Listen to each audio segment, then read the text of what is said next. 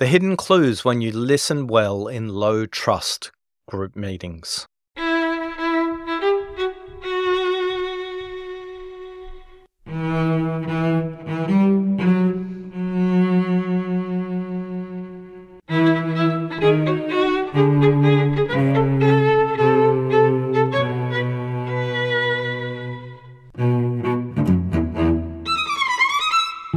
In this episode of Deep Listening, Impact Beyond Words, we discover the hidden clues ambassadors, diplomats, and foreign ministers notice when negotiating across countries, cultures, and conflicts.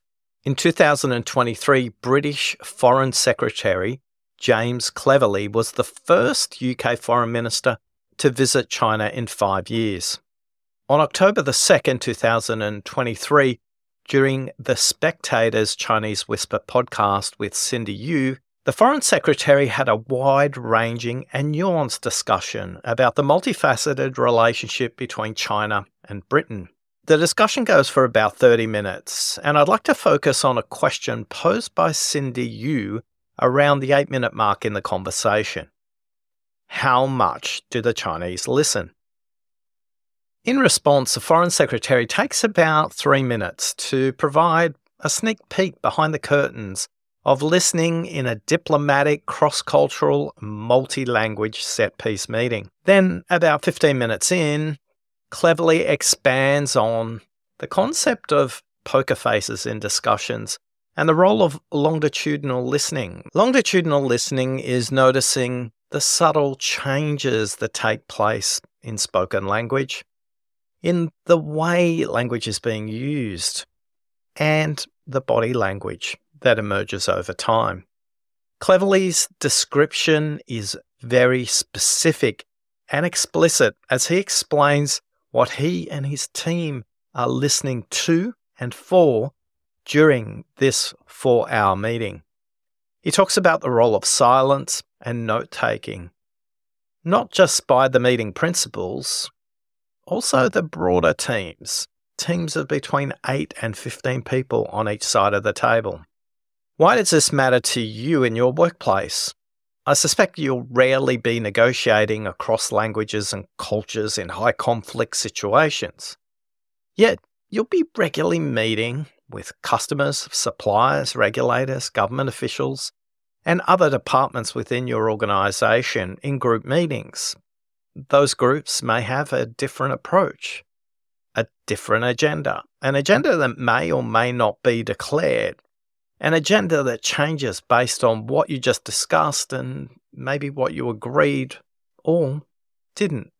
In these workplace meetings, the principal or the leader of the meeting on either side, you may have a set position or a series of specific points you want to make or positions you need to adopt based on your organisational, departmental, or political requirements that you may need to adopt during a discussion or a debate or to make a decision. I wonder if you're regularly part of group meetings. Whether you're a leader of a group meeting or a participant, do you and the leader listen as a team?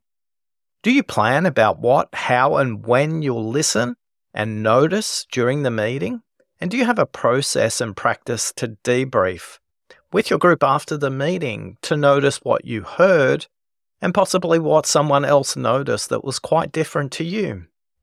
How do you listen to the principal and how do you listen to the participants over an extended period of time, whether that's a lengthy 4-hour meeting or multiple meetings that take place over weeks, months, and years?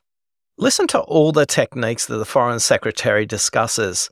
They are completely transferable into a workplace context, even when both parties speak the same language, are part of the same organisation or culture. During this discussion, you'll also be able to understand what seasoned diplomats notice, including verbal, non-verbal, the pause, the pace of the conversation, the note-taking, and so much more. Next, you'll hear from the Spectator's Chinese Whispers podcast host, Cindy Yu, posing a question to Foreign Secretary Cleverly.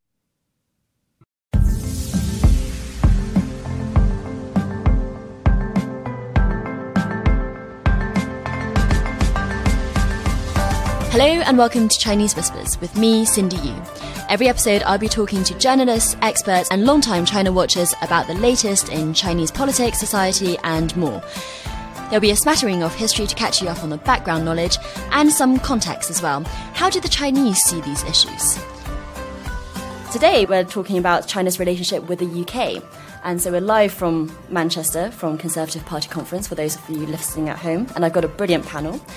Foreign Secretary James Cleverly joining us for the first half an hour. You say that you raised some of these tough issues with China when you were there. I think some people are sceptical of how much the Chinese listen or care about you raising that kind of stuff. In those tough conversations then, what do the Chinese say? What does Foreign Minister Wang Yi say in response to that? How does he react? Give your listeners a little bit of a peek behind the curtain on how these things work. Often what people say in the room is not the most important thing to take note of.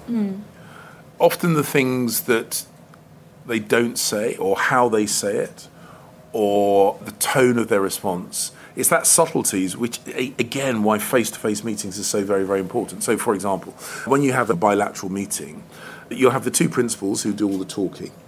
And then in the room, there may be up to a dozen other people. Especially for the Chinese side. Yeah, who take copious notes and look very, very carefully. And what my officials are doing is, whilst I'm talking with Foreign Minister Wang Yi, they will be watching how his officials respond to some of the things I say, what their body language says, what things they write frantically, which bits they ignore, which bits that they overlook, which bits does the Foreign Minister listen to carefully, how long he pauses before he answers, whether his answers are the pretty much pre-scripted responses to things. For example, when I raised the treatment of the Uyghur Muslim in Xinjiang, I know exactly what he's going to say because he's said it before.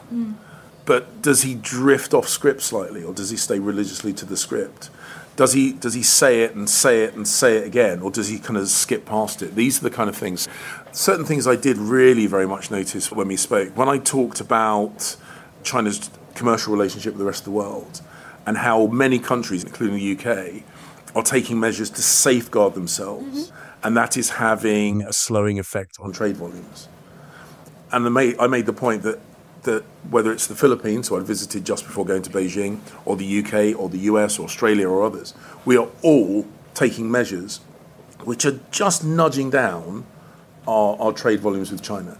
And the cumulative effect is having a real impact on China. And when I had that discussion, he listened very, very closely. His officials were looking very intently. When I had the conversation about Prigozhin's attempted coup in Russia and how cracks are appearing, and the longer this war goes on, the more likely there is of some unpredictable, catastrophic event in Russia, which would be bad news for the UK, bad news for Europe, but particularly bad news for a country like China, which has a land border, extensive land border with Russia.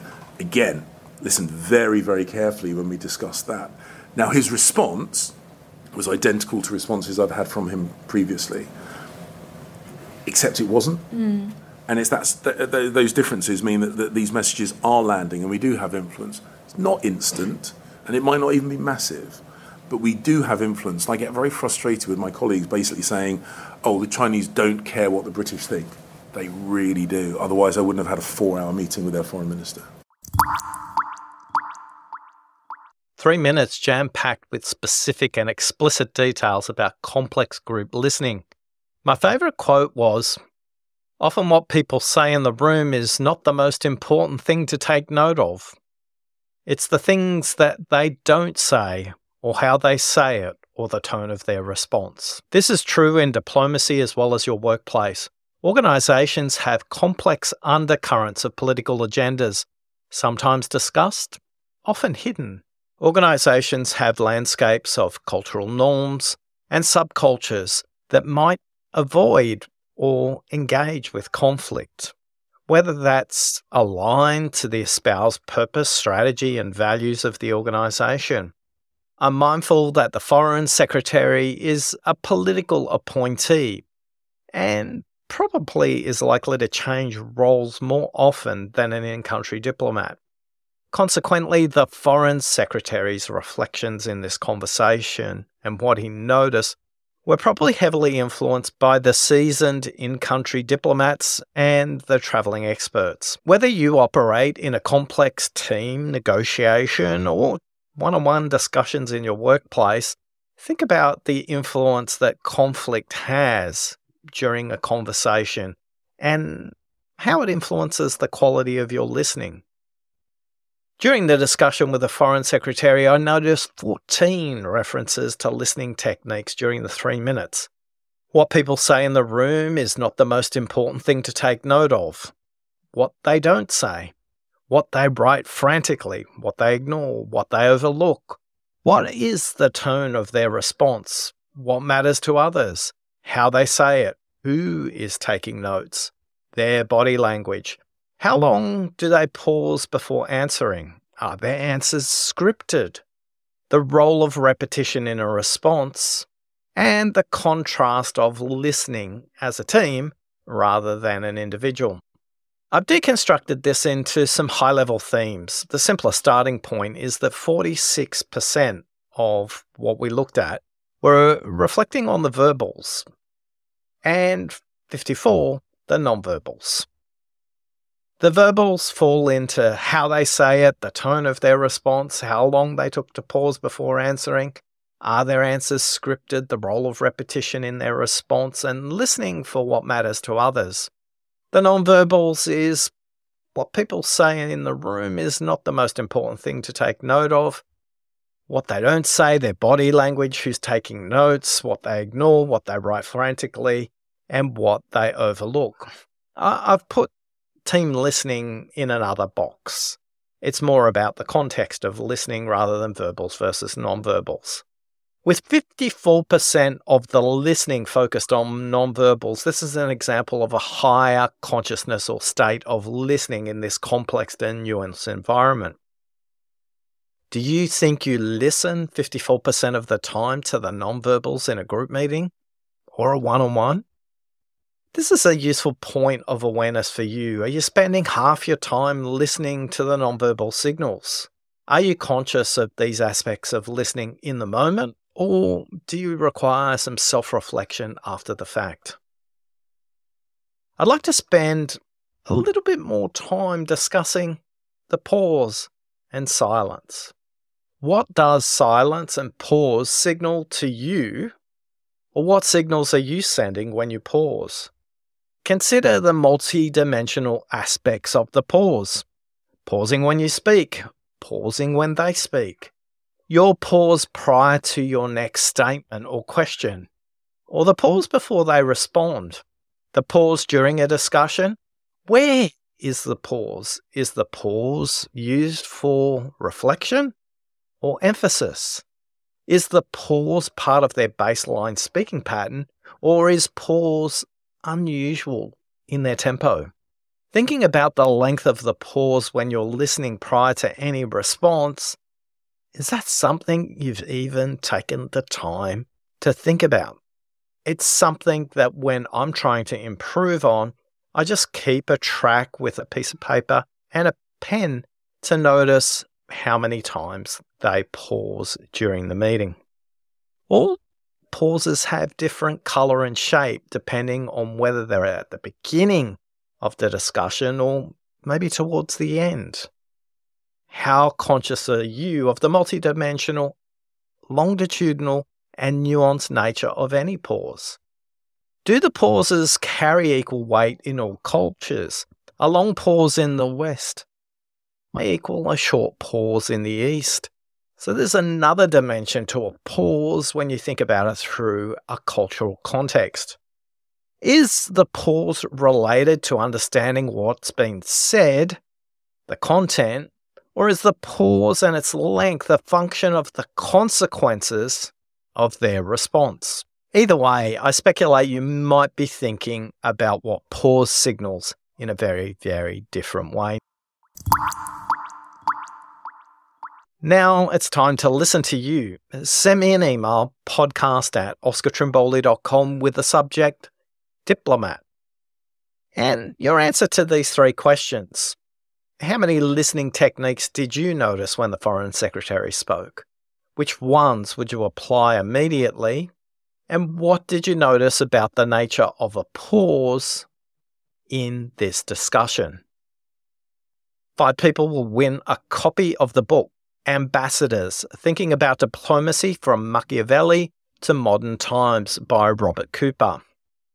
Just email podcast@oscartrimboli.com with the subject line Diplomat to go into the draw to win one of 5 copies of this book. Thanks again to the Spectator UK, Cindy Yu, and her in-depth and nuanced podcast, Chinese Whispers. You'll find the link to the complete original episode in the show notes, and it's titled, Does China Care What Britain Thinks? And it was published in October of 2023. I'm very grateful for Cindy, who provided her permission to use the clip for the purposes of expanding our listening. I'm Oscar Trimboli, and along with the Deep Listening Ambassador community, we're on a quest to create 100 million deep listeners in the workplace, and you've given us the greatest gift of all. You've listened to us. Thanks for listening.